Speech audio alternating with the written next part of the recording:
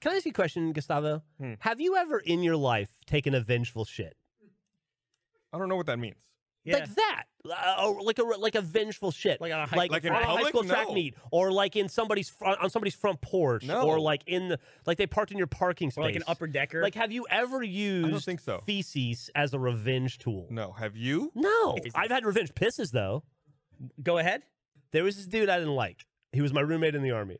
He's a Weasley little fucker. And he graduated journalism school and he was going on to his duty station. And so everything you get in the Army goes into a duffel bag, right?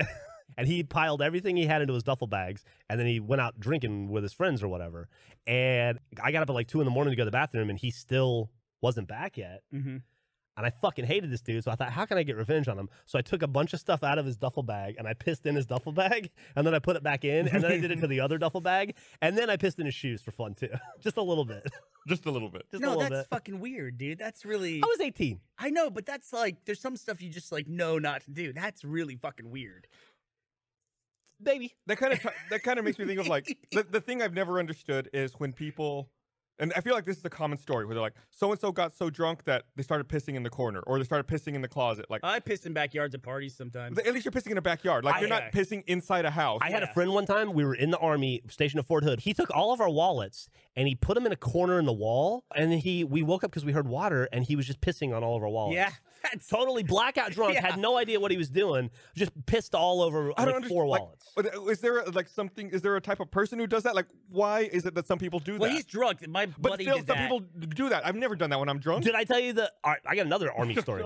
This is a great one. You probably told you this years ago. You might not remember it.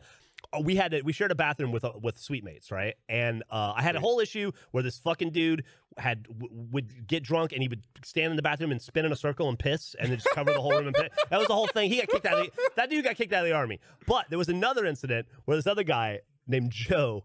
I heard screaming at like 3 in the morning, 4 in the morning one night. We got up. We ran into the room. There's a dude on the ground laughing and another guy kicking him. And like, we turn on the lights trying to figure out what's wrong, and Joe's screaming. He's like, I'm going to kill him. I'm going to kill him. We have to pull him off the dude. The dude's just on the ground laughing. He doesn't know why. I look at Joe. I smell urine. Joe's covered in piss.